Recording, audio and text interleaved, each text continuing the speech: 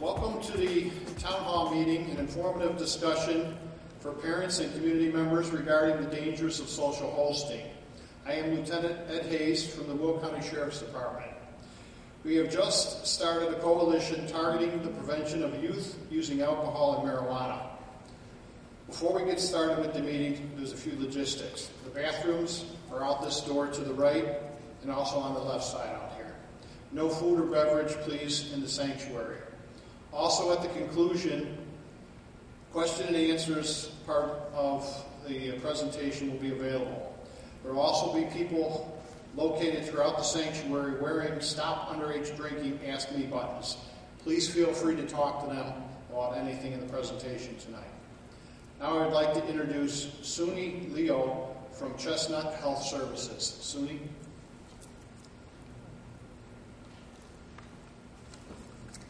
Good evening. I am pleased to be here on behalf of tonight's sponsors, the Hispanic Latino Coalition of Will County and the Lockport Homer Coalition for Substance Abuse Prevention. Underage drinking is a much overlooked issue. There is this increasing norm that says it's okay to serve young people alcohol as long as it's in the home and supervised. It makes it safe. Well, the data tells us otherwise. I have some data here that I'd like to share with you. Alcohol is the most widely used substance by teenagers in Illinois. 63% of Illinois 12th graders consumed alcohol in the past year. 44% of Illinois 12th graders consumed alcohol in the past 30 days. 73% of the Illinois 12th graders consumed alcohol or say it's easy to obtain alcohol. There are consequences to these actions. Youth who initiate drinking at a young age are more likely to have drinking issues as adults. Youth who drink are at a greater risk for fatal car crashes, sexual assault, physical assault, academic failure, and unintended injuries. Youth who drink are more likely to engage in risky sexual behavior and begin to use illicit drugs. As community organizers working to prevent underage drinking, Chestnut Prevention staff are currently serving grassroots coalitions in 3 counties, Will, Grundy, and Kendall. These organizations, and those of you out there, recognize the importance of addressing underage drinking, so we thank you. I would now like to introduce my co-worker, Cherry Powell from Chestnut Health Systems. Thank you, Suni. I'm currently the project coordinator for the Lockport Homer Coalition for Substance Abuse Prevention, and like 3 of the other coalitions served by Chestnut staff, we are in the midst of an exciting and visible approach to reducing underage drinking. A parent communication campaign is what we have started. The purpose of the campaign is to address 2 contributing factors reported on the Illinois Youth Survey, which we fondly call it the IYS. There were 2 contributing factors that came out of there that prompted us to do this total coalition. First it was that the kids say that they usually get their own beer, wine, liquor from their parents and with their parents' permission. And then there was a second contributing factor, and that one was the youth said that they didn't think that it was wrong at all for people their age to drink. Well, therefore, our campaign encourages parents not to provide alcohol to children, not to provide alcohol to their children. The campaign slogan that we started that came out of all of this from focus groups was, "Be their guide, don't provide."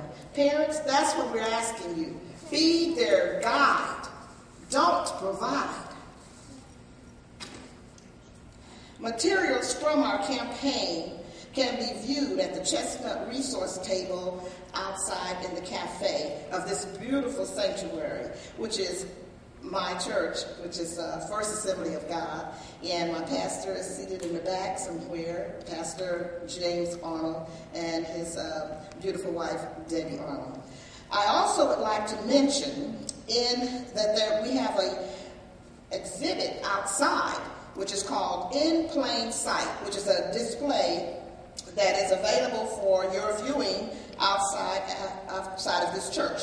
It is a mock bedroom which displays the many ways young people conceal their use of drugs and alcohol. This was made available by the Grundy County Sheriff's Office and the Grundy County No Tolerance Task Force, which is coordinated by our dear friend Paula Goodwin. I would also like to acknowledge some people that were not able to make it here tonight, but definitely sends their regards because they support us. And they are the Will County Executive Mary Walsh, Senator Pat McGuire, Senator Jennifer Bertino-Tarrant, Representative Natalie Manley, and Congressman Bill Foster. Now, let me introduce you to some of our experts that will really tell you what this social hosting is all about. The first person that I'm just going to name them all, and then they'll come one at a time. The first person that you will hear from is our Will County State's Attorney, James Glasgow. The next person is Jolie Police Officer, Officer Ed Johnson. Next, we will have a representative of the Will County Health Department, Armando Reyes. And next, we will have an outpatient service counselor from our Chestnut Health Systems, Matt Gosner. Thank you so much, and please remember this slogan if you don't remember anything else. Be their guide, don't provide. Thank you. Thank you, Jerry. The social hosting in Illinois, the law that was enacted by the legislature, is a very common sense law, and its tentacles are very, very broad. If you have alcohol in your house, under the law, you're responsible for it. And there's zero tolerance for the delivery of alcohol to minors. But you don't have to actually deliver it. If you have it open so that the child has access to it, you're responsible. And whether you're home or whether you're not home. And so it's basically almost an absolute liability. So if you've got alcohol, you have to make it so it's in a controlled setting. Again, the average person probably has a refrigerator in the garage with alcohol in it. And in most cases, that works out okay. But if your child has friends over and they can simply open that refrigerator and take out a beer, you've got a problem. It's a Class A misdemeanor in Illinois to provide alcohol to minors, anyone under 21 years of age. Additionally, if you have a party and you think that you're doing your children a favor by having them in the basement so that you can watch them, you're in clear violation of the law. They're both civil and criminal penalties. Class A misdemeanor is punishable by up to 364 days in jail, and a minimum $500 fine, maximum $10,000 fine. And if there's an injury that occurs because of the alcohol used by the minors, you could be looking at a Class 4 felony if there's great bodily harm or death caused by that. So it's a very dangerous, slippery slope for parents. You've got to be very regimented. Make sure you warn your children about the dangers of alcohol. And alcohol is a gateway. It's one of probably the most prominent gateway drugs. We always talk about marijuana being that. But when children are intoxicated, their rational thought processes come undone. And they do things that they wouldn't do if that wasn't the case. And we were talking before we started this program tonight about heroin. Heroin is an epidemic like we've never seen. Prior to 2009, we were seeing fatal overdoses in the single digits, and suddenly it spiked to 29 in 2009. We hit a high of 53 in 2012, and then we kind of drove it back to 38 the next year, 35 the next year. But last year, we spiked back up to 53. We've done a lot of things with regards to getting information out to the public. We've done seminars at the schools. But in 2011, we had our first summit in Homer Glen. And it was kind of an eerie thing. We were on one of those portable stages, and it was rocking in the wind. But it brought our county together like we've never seen. And Larry Walsh promised that day to have the health department develop a program, and that resulted in the HELPS organization. And we have a private organization called HERO, the Heroin Epidemic Relief Organization. And there's no county that has two entities like that working tirelessly on a daily basis to fight this epidemic. We've also got the Narcan now being readily distributed to all law enforcement agencies. It's a nasal application that can revive an individual who's experiencing an overdose of heroin until they can be gotten to the hospital and revived.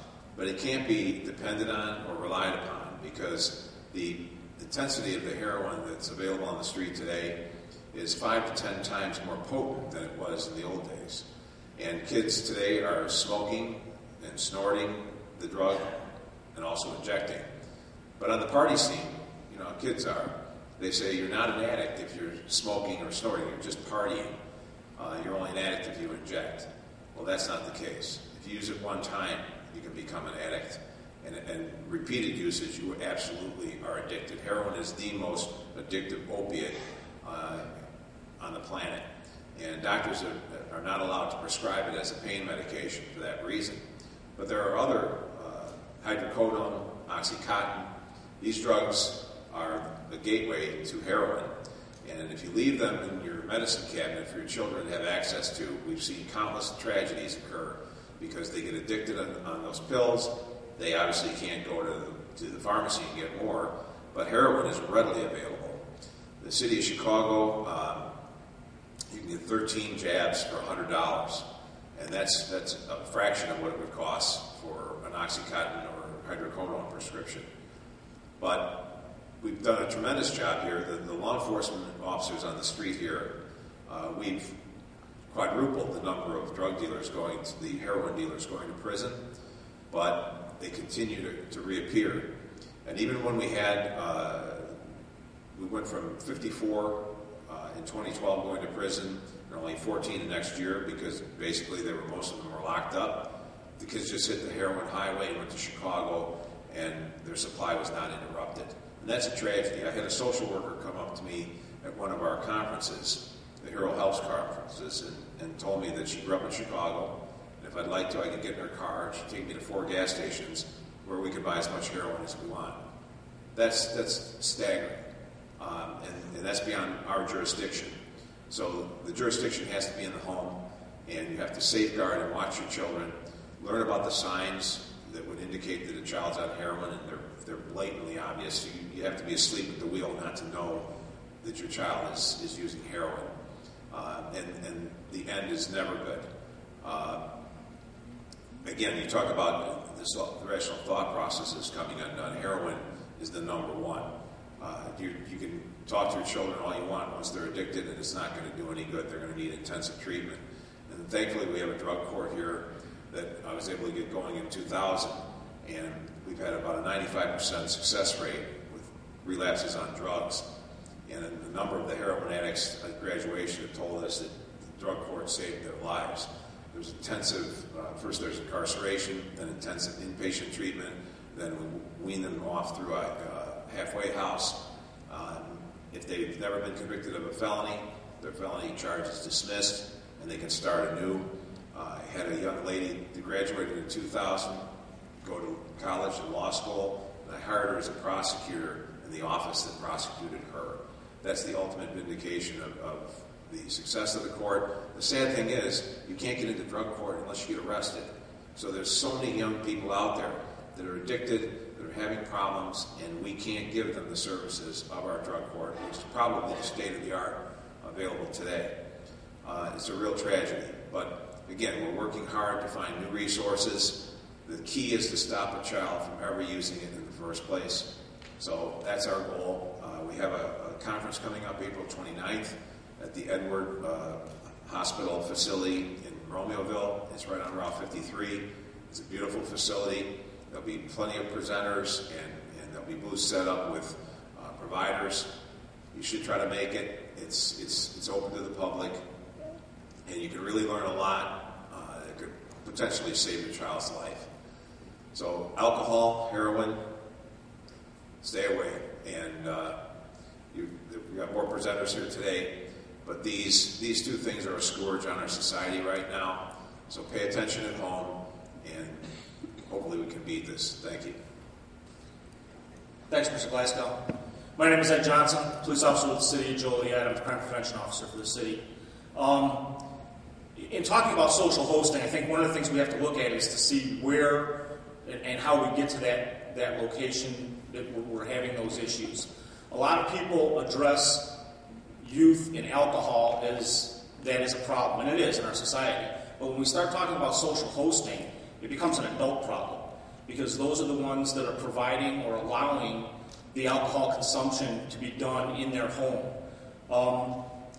One of the things that we've seen with social hosting is the fact that parents a lot of times want to be friends with their kids.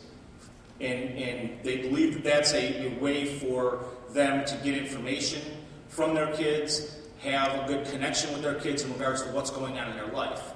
And I understand that concept. However, you have to be a parent first. And a lot of people, I think, have lost sight of that concept. It's about being a parent first to your child before you're going to be their friend. In the social hosting parties that we've seen in the past, a lot of people feel, hey, you know what, as long as they're drinking here, they're drinking under my roof, I'm aware of what's going on, and for that reason, I can make sure that they're safe and sound. As their friends coming over, the same thing, I can make sure that they're safe and sound.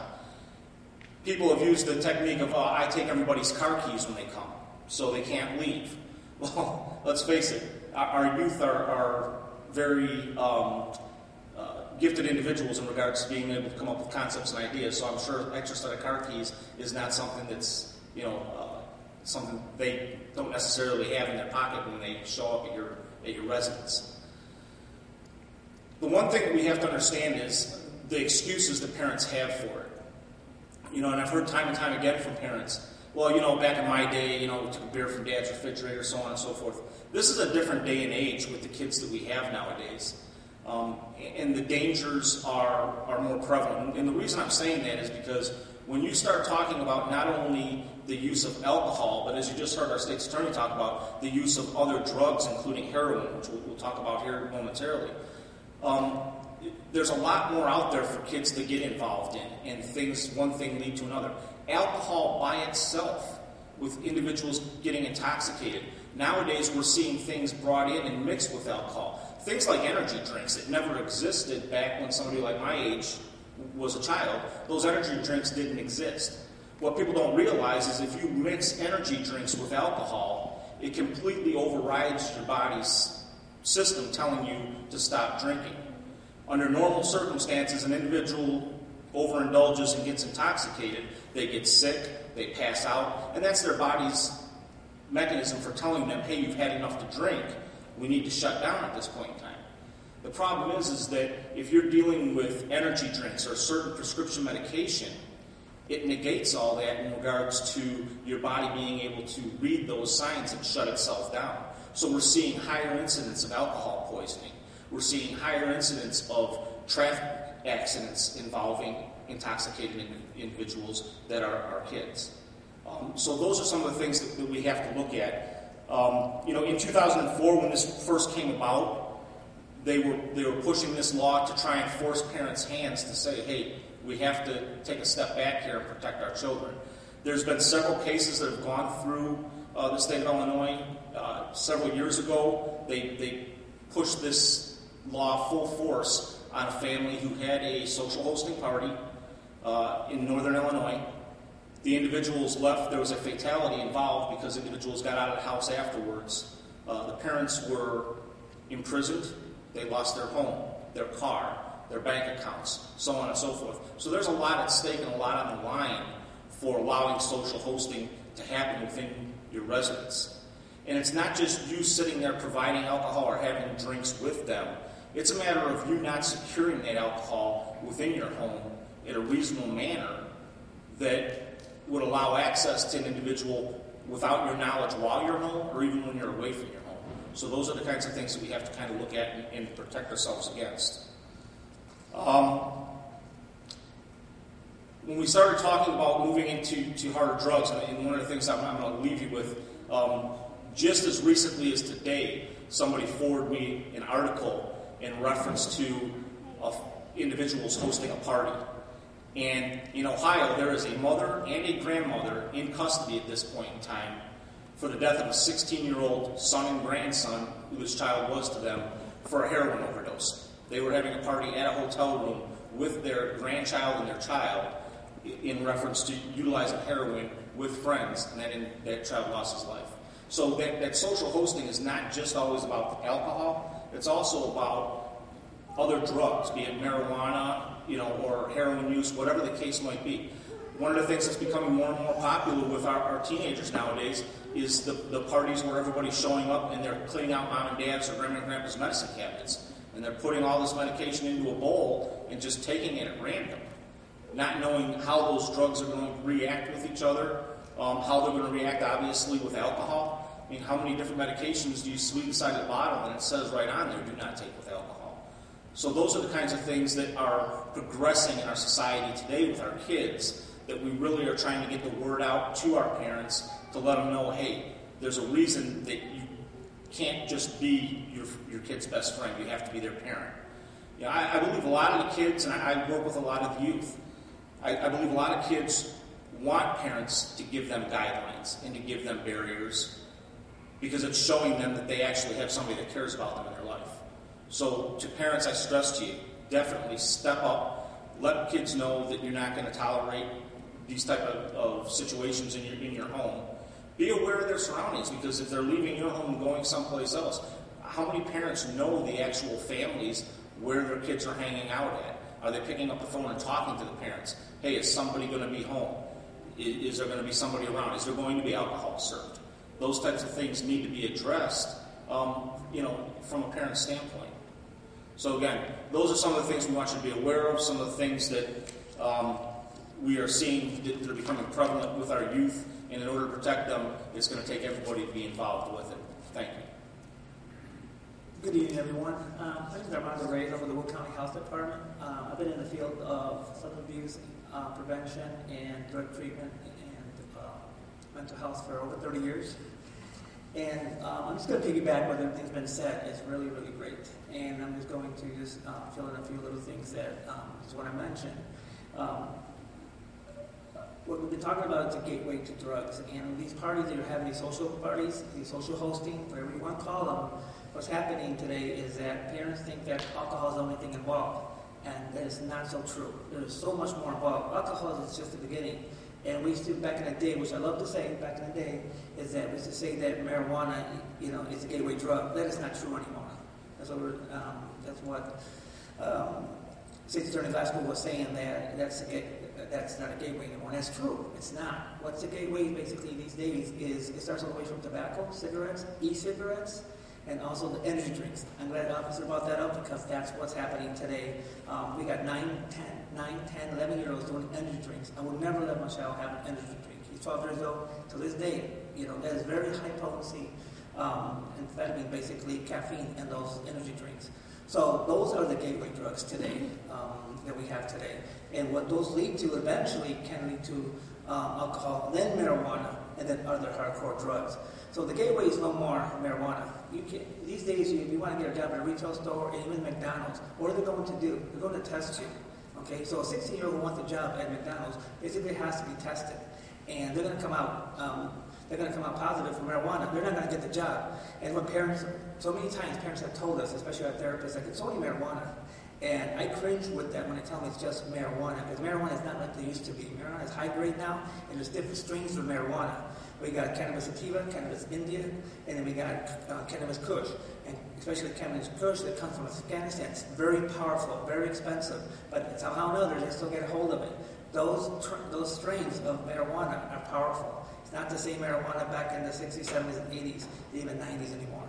And the sad thing about these drugs also, like we were talking earlier, is that they're laced. They're laced with something. They're laced them with PCP, phenylcytidine, or even embalming fluid. So whatever they can think of, they're going to lace them so they can actually make more money that way, and you get that kick out of these drugs.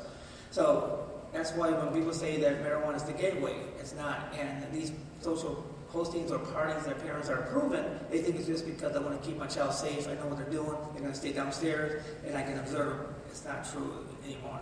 And especially where I work, that any of our therapists ever find out or parents mention that, we call Department of Child and Family Services, and we call the police right off the bat. That's what we do. It's a zero tolerance, but that's neglect, that's abuse. When you're letting your child use any kind of alcohol, even though it's illegal. And the laws are very strict now in regards to parents letting them do this. It's the biggest, also another gateway drug that we're seeing right now, it's the prescription drugs. Basically like Adderall, Ritalin, and the psychostimulants. That's what we're finding out, especially children at the night, start off very early, or even in high school and they go to college.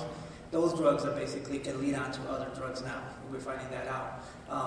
The other trendy drug that's out there, now it used to be painkillers. Right now, number one that we're seeing a problem with are your benzodiazepines. Those are your Xanax, Klonopin, and your Valium's still around. I have been around for a long time. And those are the prescriptions are really that these teenagers really get a hold of. So again, those parties, we think alcohol is just being passed around.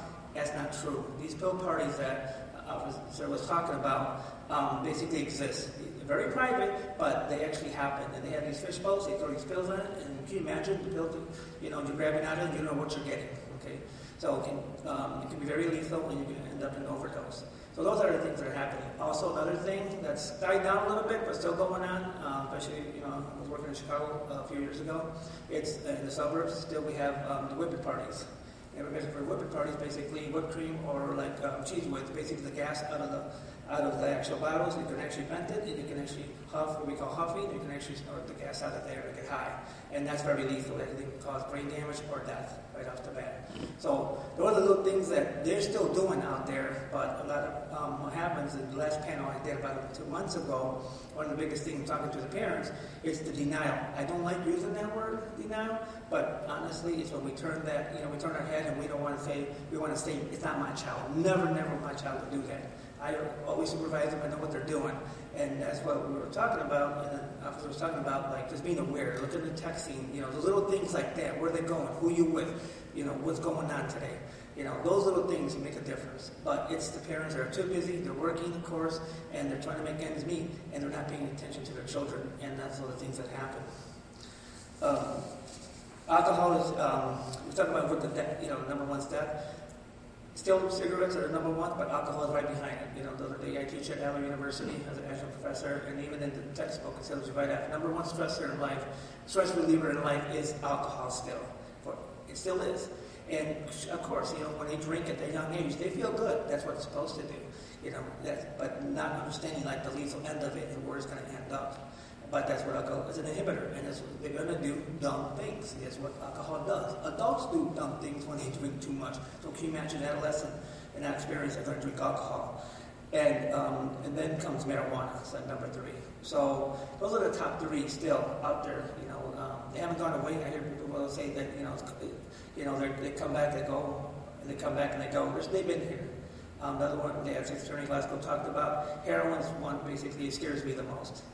Heroin, working in Chicago, working back in Joliet, it's true. That one time they use it, rarely hear somebody tell me, I did it once. Rarely, and I kicked it and I was okay. Rarely. Heroin is amazing in a negative way. It's that one time, regardless if you shoot it up, you inject it, you inhale it, inhale or smoke it, it doesn't matter. Eventually, it's still lethal. And the very first time you can actually basically get addicted and get hooked. So, that one is, I think, still with parents with education that you get suspicious of anything that you see in the house or you find in their clothes or wherever, because that one's passed around in parties. If they try it, it's not true what they're saying. It's only a myth, and that's not true. It's very, very lethal. So I think with that, I'll just leave you with those. Because those are the main drugs that we deal with all the time, and what we call gateway drugs. So again, marijuana, like you keep hearing, is a gateway drug. That's not true. It's alcohol, e-cigarettes and tobacco and, energy drinks are your gateway drugs. Okay? Thank you. Hi.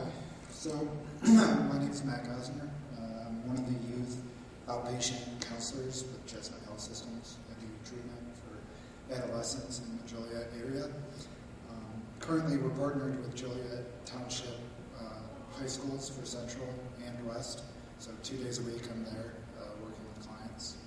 And got quite a caseload there, actually. We have an intern who's working at Bolingbrook, Romeoville, and Matea Valley, I think is how it's pronounced. But what I want to talk to you guys about today, going with the theme of social hosting, is the idea that it's not just kids that are doing it, it's parents as well, as we've heard. And going along with that as well, what was previously mentioned about denial. We like to think of ourselves, it's not our kids, or, it's not that bad because it's not, I'm not doing crack or heroin or something like that. It's just drinking. Well, it's got to start somewhere. And that's something that a lot of people lose sight of. And denial is not something that just affects the kids I work with. I work with a lot of them, and quite a bit. So it's something that parents have too, and we lose sight of that. And the idea where we blame, it wasn't my kid, somebody else's kid brought it to the party. Well, yeah, it's really easy to believe that when you keep saying it over and over again.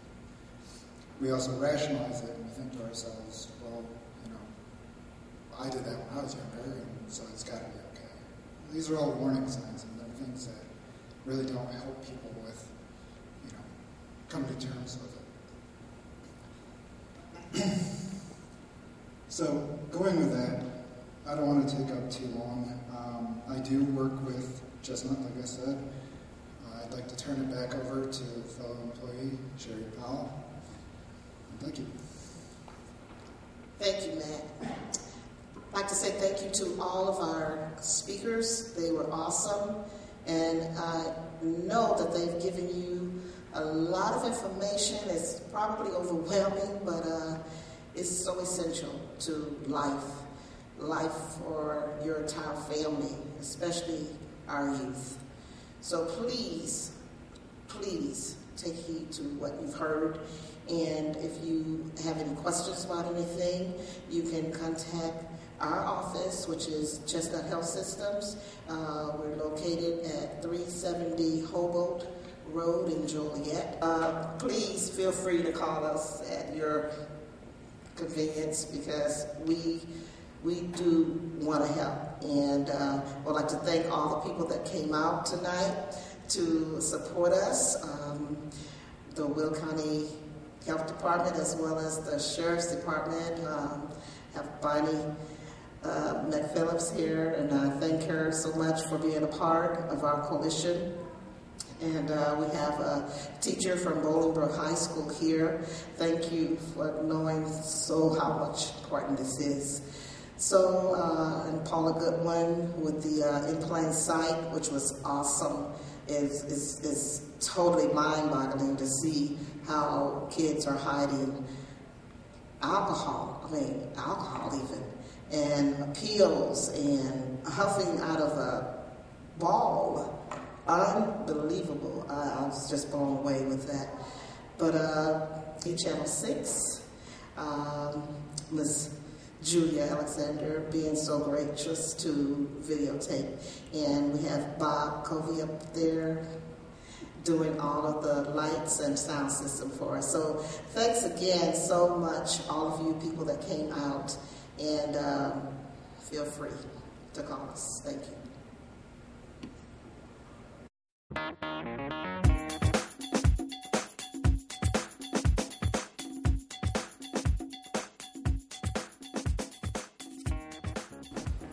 Welcome to the Town Hall meeting, an informative discussion for parents and community members regarding the dangers of social hosting. I am Lieutenant Ed Hayes from the Will County Sheriff's Department. We have just started a coalition targeting the prevention of youth using alcohol and marijuana.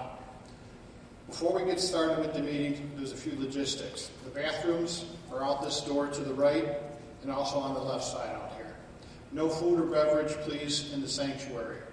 Also, at the conclusion, Question and answers part of the presentation will be available.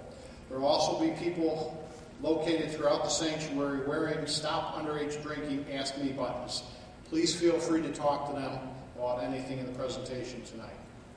Now I'd like to introduce Suni Leo from Chestnut Health Services. Suni.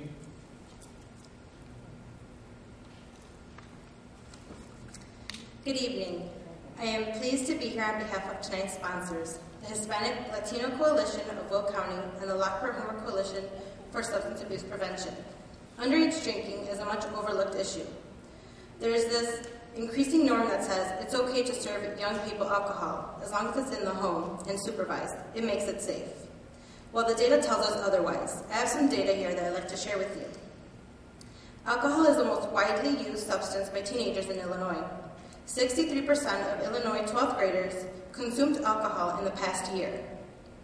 44% of Illinois 12th graders consumed alcohol in the past 30 days. 73 of the Illinois 12th graders consumed alcohol or say it's easy to obtain alcohol. There are consequences to these actions. Youth who initiate drinking at a young age are more likely to have drinking issues as adults. Youth who drink are at a greater risk for fatal car crashes, sexual assault, physical assault, academic failure, and unintended injuries.